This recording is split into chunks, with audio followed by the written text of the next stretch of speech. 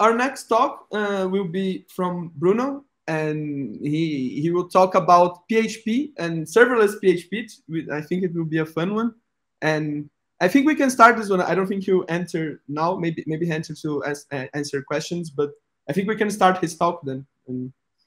Hi guys. First of all, nice to meet you all, and thank you very much for taking the time to be part of today of this conference. And today we'll be talking about building a serverless PHP Laravel application using Laravel Vapor, and the buzzword of maybe 2 years ago or a year and a half ago, serverless. These are the contents that we're going to go through. Explaining a little bit of traditional systems architecture. It's going to be a bit boring for the more senior guys, but it is important to talk a little bit about it to the more junior guys or mid-levels that are not aware how things were structured in the past. And we're going to go through some of the contents that AWS offers for you to glue all of this together and use serverless in the end. And then in the end, of course, not everything is a silver bullet. So we're going to talk a little bit about advantages and disadvantages of a serverless architecture. First of all, my name is Bruno. I'm a wannabe front-end developer. I work at Codotto.com and I am originally from Brazil. As I said, I work at Codotto, and basically what we do is to make it easy for you to organize IT meetups in your city or in your region. I would highly advise you to check it out. Currently, we are more operating in Zagreb, but we have plans of expanding a little bit to Lisbon in the next year or so. So first of all, let's talk a little bit about traditional system architectures, how web systems were architected before. Well, everything was dumped into a single server. So you would have your web application, database, and maybe even cache, everything in the same server. And of course, user 1, 2, 3, and user n would make the request directly to this web application. Well, then the second one that started to appear because of the problems that it brought to the first one, we're going to talk a little bit about later on, we separated these servers now, or these applications. So the first one would have a web application and a database in a completely different server, and the users would make a request to a web application, and then the web application would interact to the database. Well, things got a little bit more complicated, and it was needed to break even more the application. So we are entering in the realm of, you have the breakup of the front end, the back end, and database. So right now we have a front end app, and then we would have in another server, or even in the same server, a REST API, a GraphQL, for example, with your web application. And then this REST API or GraphQL would talk directly to your database. And the several users that would make the request to the front end application, and then the front-end web application would do the rest. Well, there are many other stories here that we could talk about, microservices and many other more, but right now for this presentation, it's not really that important. So what are the problems with this traditional systems architecture? And we're going to be talking a little bit about scaling, over-provision, and many more. So let's go back to our last architecture that we saw, where everybody would make a request to the front-end application. Front-end application would talk to your REST API or your GraphQL application, and the GraphQL or the REST API would talk to the database. And let's focus a little bit more here on this REST API GraphQL. There are several problems here that we can see. We can over-provision this, so you can rent a server with 5 gigabytes of RAM, but in the end of the day, you're just using 1 gigabyte of RAM. This is a single point of failure. If this goes down, you will have problems. Whenever you over provision your servers, you're gonna end up paying more than what you should. You have to manage the server, of course. It will be harder to scale. You will need a competent team to make sure that you do not break things while scaling. You need to pay for DevOps, of course, and the server may be physically located away from the users. So the server might be in the United States, a guy from Australia make a request to your server, it's going to take 2 seconds, a second and a half. So what is serverless? How do we turn how do we turn server management into someone else's problem? Well, the definition is serverless is a cloud-native development model that allows developers to build and run applications without having to manage servers. There are still servers involved, but the whole complexity is abstracted away from the developer. And a cloud provider, in this case, we're going to be talking about AWS, takes care of the provisioning, maintaining, and scaling the server infrastructure for you. Developers only need to worry about developing their application. And in the architecture, very simplified, it is this. Users make a request to a single endpoint, and then under that, you're going to have a bunch of Docker containers that are going to be spawned as soon as a request is received.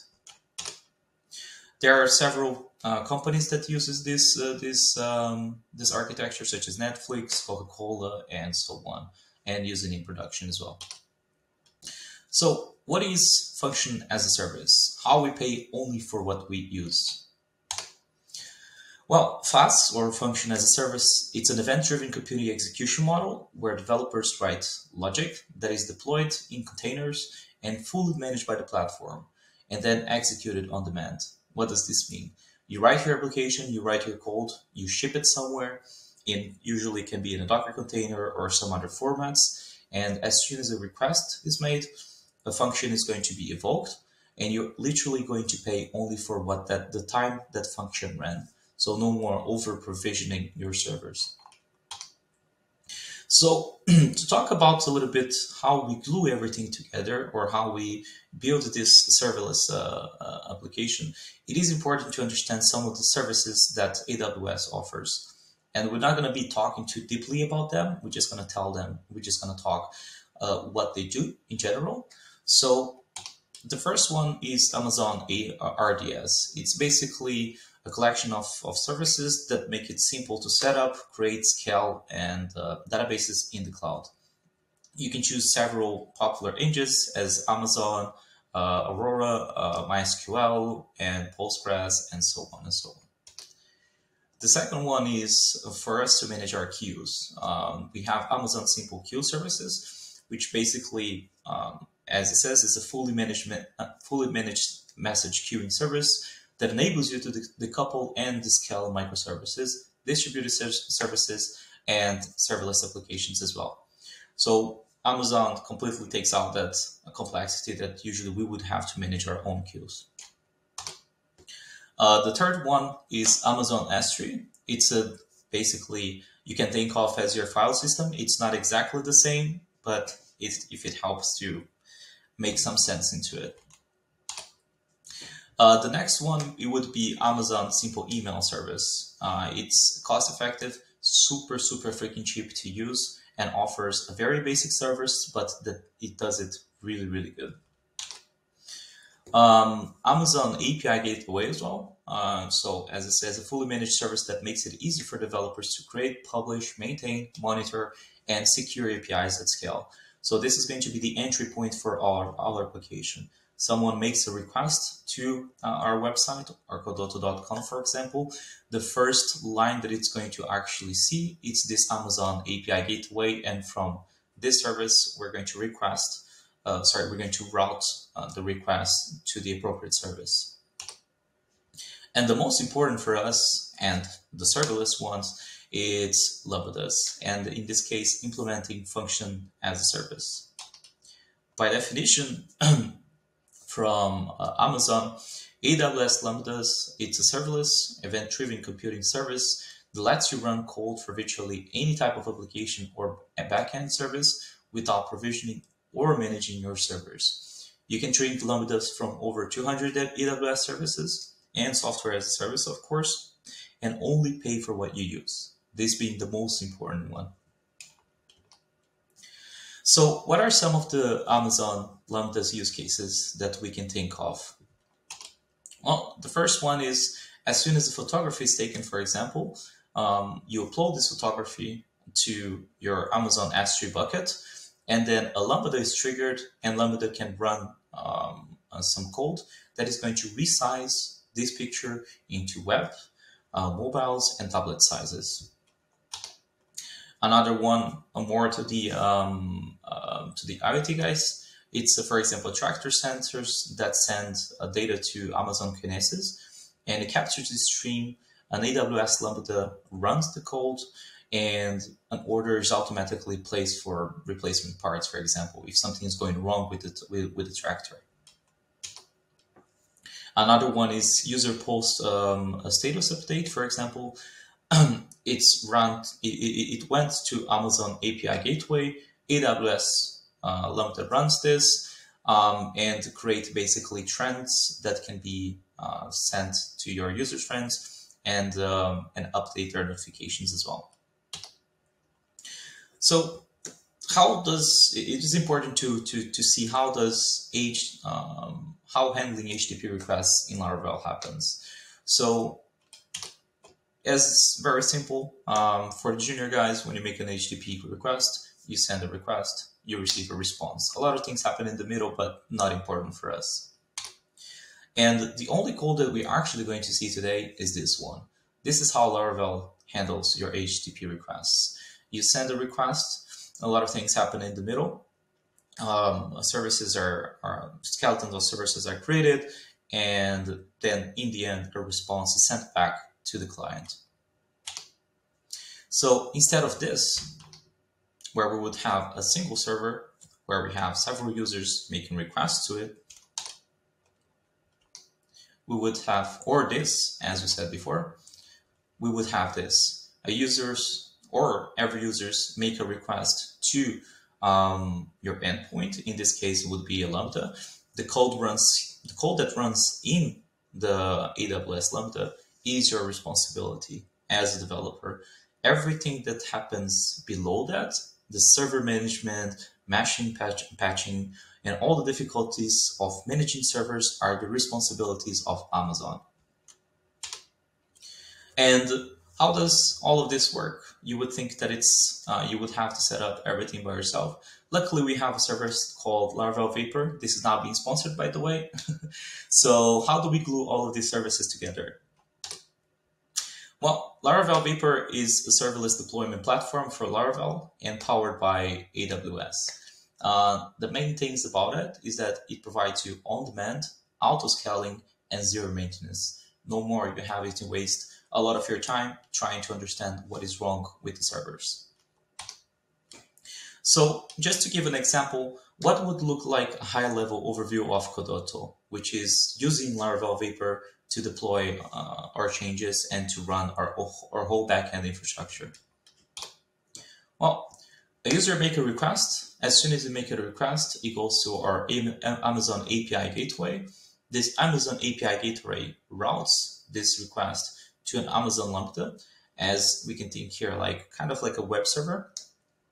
An Amazon ECS, the container registries from Amazon service, it spawn up a new container for us, and this container is going to run our code, and this code is going to interact with us, send an email, for example, or create or send something to the queue.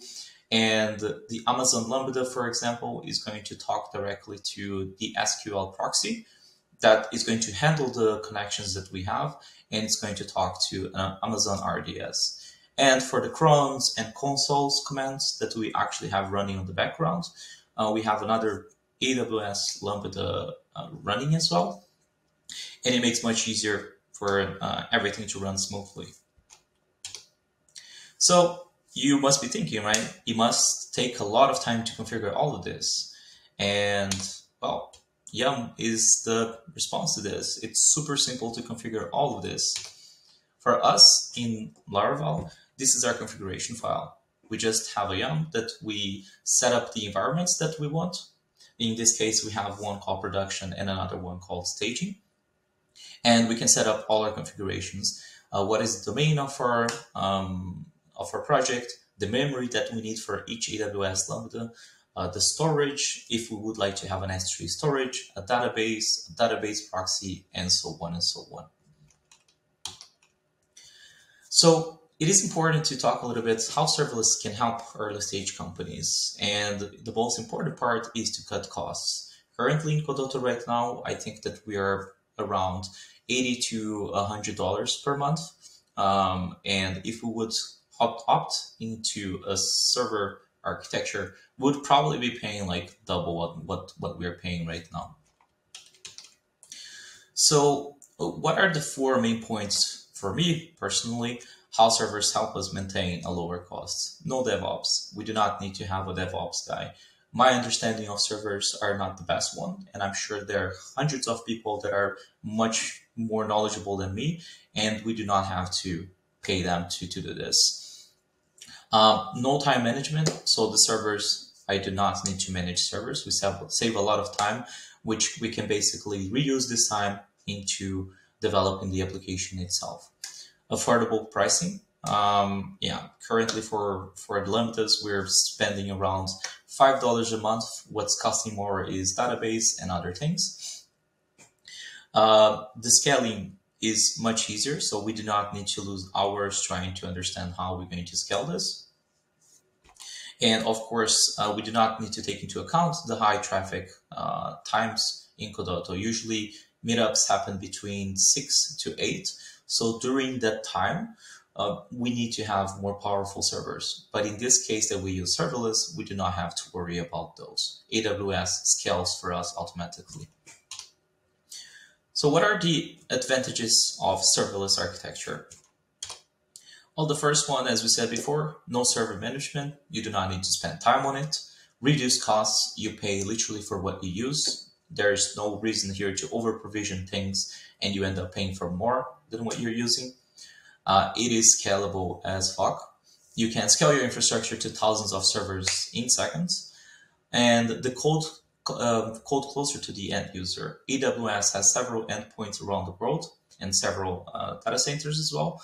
So you can take advantage of deploying the code closer to your main users, or even deploy to several locations. So if a guy make a request on the United States, he's probably going to get a server in the United States instead of getting the one in Europe. And as everything, it's not a silver bullet. What are the disadvantages of a serverless architecture? Well, the first one is testing and debugging. It becomes harder and you need to be more careful how you develop your application. If you do find a bug because you have several services running together, it is a bit harder to actually debug your application and testing as well. You cannot have long running process. Amazon Lambda allows only a maximum of 15 minutes running time. So if you need to do something that is more than 15 minutes, you will need to find a different approach to this problem. The performance may be affected. In this case, cold starts. Laravel Vapor solves this problem by allowing you to constantly make requests to your application every 30 seconds, every 50 seconds, so that whenever a real user makes a request, Amazon Lambda already has a container very close to running, and you're not affected by cold starts. And the last one, and super important, especially for early companies, it's vendor lock-in. So if you develop your whole application around AWS, there's no standard between all of the different cloud providers. If you would like to switch from your AWS Lambdas into a Google platform, for example, you can't. It's going to be very hard for you, and it's going to be very costly as well. Thank you very much. I really appreciate the time. And if we have any questions, feel free to ask them. Thank you.